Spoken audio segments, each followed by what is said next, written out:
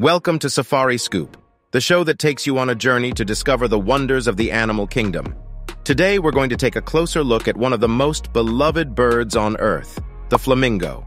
Flamingos are a unique and fascinating species that inhabit shallow, warm waters in Africa, South America, and the Caribbean.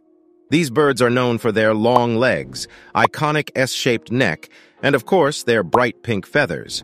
But did you know that their coloration is due to the carotenoids they get from their diet? The more carotenoids they consume, the more intense their coloration becomes.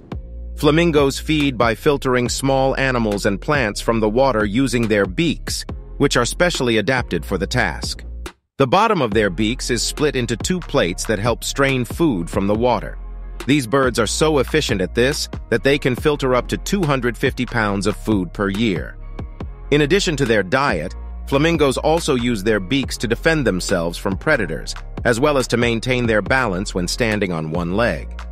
Flamingos are not only great at feeding, but they are also skilled flyers. They fly with their necks straight out and legs extended behind them, making a stunning sight in the sky. They fly long distances in search of food and breeding grounds and fly in large flocks, which can be a breathtaking sight to behold. In addition to their impressive flight abilities, flamingos are also strong swimmers and use their webbed feet to paddle through the water. When it comes to breeding, flamingos are highly social birds that nest in large colonies.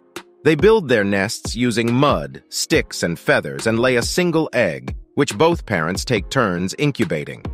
The chick is fed a special food called crop milk, which is high in protein and produced by the parents.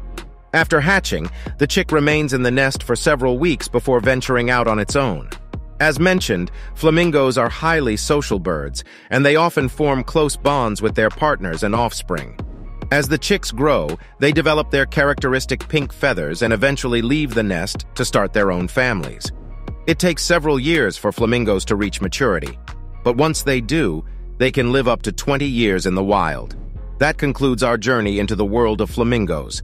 We hope you learned something new and enjoyed this adventure with Safari Scoop. Don't forget to like, comment, and subscribe for more wildlife explorations. See you next time.